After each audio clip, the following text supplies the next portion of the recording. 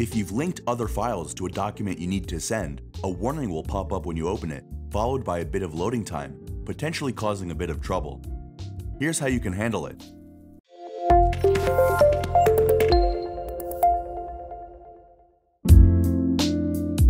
To avoid issues, you can either break the links on your document or have them update automatically. Once you have your document loaded up, click on File at the top right, then select Options to load in your options window. If you want to break your links cleanly, select the Quick Access tab on the left. Then click on the drop-down menu under Choose Commands From. Select All Commands, then find and select Edit Link to Files. Click on Add between the two columns, then on OK. A new icon will pop up on the top left.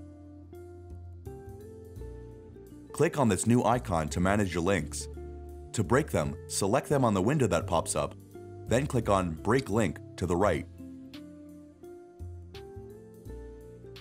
Confirm your decision on the warning that pops up, and that's that. If you want to have them automatically updated instead, click on the Advanced tab on your Options menu.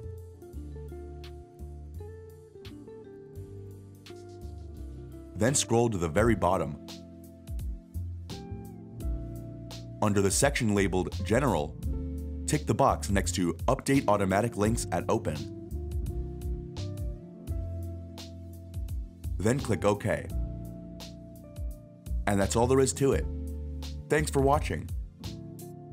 If you liked this guide, make sure to leave a like and subscribe for all sorts of videos covering Microsoft Office and other technology. And don't forget to check out one of these videos we think you might enjoy.